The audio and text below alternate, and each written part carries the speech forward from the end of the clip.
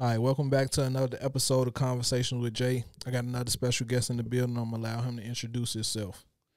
How you doing? My name is LVCHXLD, formerly known as Willie Neal. All right, so let's start right there. All right. Why the name change? Because I know a lot of artists, they go and they rebrand, but it don't always transition. So sometimes that rebranding can be difficult.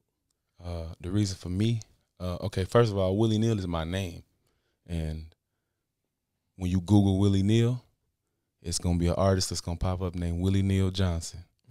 And his ass, he put a lot of work in, so he was in the way. So I just went with a nickname that my mama used to call me, Love Child. She used to call me the Love Child out of all my siblings. Now, did the Love Child name work better because you are technically like an R&B artist? Definitely, yeah, definitely. Now, at what age did you start like making music? I've been into music since I was like 7, like for as long as I can remember. Like my mother used to manage my uncle. My uncle was a singer, so I used to watch them rehearse in the living room and all that type of shit. So that's where the passion came from. Yeah, just watching them go out and win talent shows. And then my uncle signed a deal with Death Row. I watched, you know what I'm saying? I just watched all that. And I've been trying to do music ever since. Having a family member that's been in the industry, did you learn a lot about the industry actually before you got into it? I'm talking about as far as like the business go. Yes, definitely. Like I've been with ASCAP since I was 16. Like I knew I knew about publishing. I've been knowing about, a lot of stuff because I watched my uncle get fucked over with a lot of it. So watching from his mistakes. All right, so you was ahead of the game then. Yeah, that's why I don't have a deal. I feel like because I let my mouth get in the way too fast with a lot of situations. Right. Like I started letting people know I knew too much about what was going on. So if somebody came to you with a deal right now, would you be open to it? If it made sense, I won't say I wouldn't, but I know how the money come now. You know what I'm saying? That's really what it is. Everybody want to hold you off on knowing where the money coming from. Right. And once you know that information and you know what to feed to get the money, you kind of just, if you're going to use any type of deal, it's just investment for advertisement and stuff like that. It's not really, I don't need money to produce anything, to actually make the product. Right. So you say you had ASCAP since you were 16, so I'm assuming you made your first song around that time. Yeah, well, I mean, that wasn't the first song I made, but that was the first. My uncle put me into the writing and publishing game at that time. But I had already been writing. Right. And then it was a song I wrote with him. And that was, like, you used to have a song that was out and published in order to even be in ASCAP back then. Right. And then that was the whole way, like, I basically crept in because I wrote on something that he did, and then that little piece helped me in. Like, it wasn't just, you could just send a payment and now you in ASCAP. It wasn't like that, did. Now, you originally from out west, right? Yeah. So let's talk about how it was growing up out there. Shit, wow. As far as what part? So as a grown man compared to how you was growing up, do you see any change in the west side?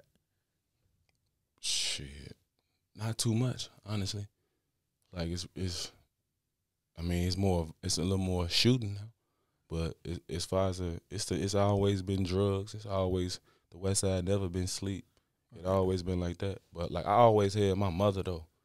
Like I'm thankful as hell for my mother. Like my mama was on me.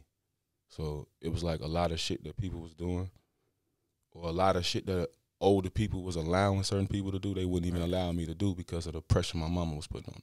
Right. Now, I know like right now we got a lot of carjackings in the city.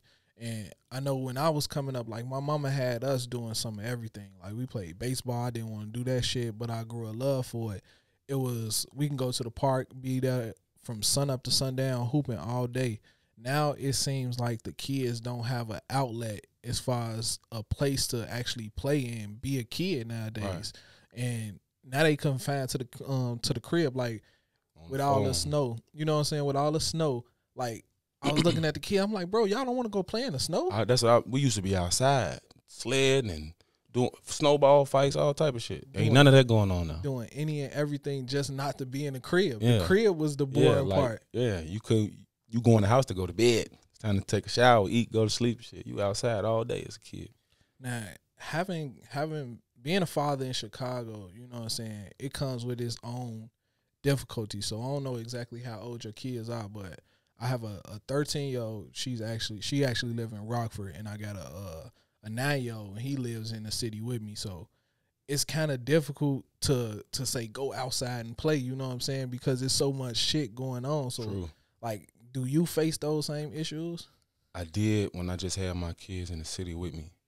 See, but like, I got a house in the suburb too, and like they there now. They still in school in the city though, like because they able to do it over the computer shit. I love that shit. Yeah. Honestly, I hope it stay like that. Like, cause I take my kids out of town now, like all during the week and shit. And they just bring the computer. Yeah, and they just bring the computer. As long as you stay on, it's way better for me. Yeah. Like for what I'm trying to do anyway, it's way better. But like now, it's not as much. But I know exactly what you're saying. Like in the city, you got to worry about that because I might pull up shooting at somebody on down the street and your kids outside. But like in the suburbs, it's a little bit different. I mean, you still got worries. Yeah. You got to worry about creeps, shit like that now, or the police getting on your kids because they black. So it's gonna always be something to be worried about anyway as a parent.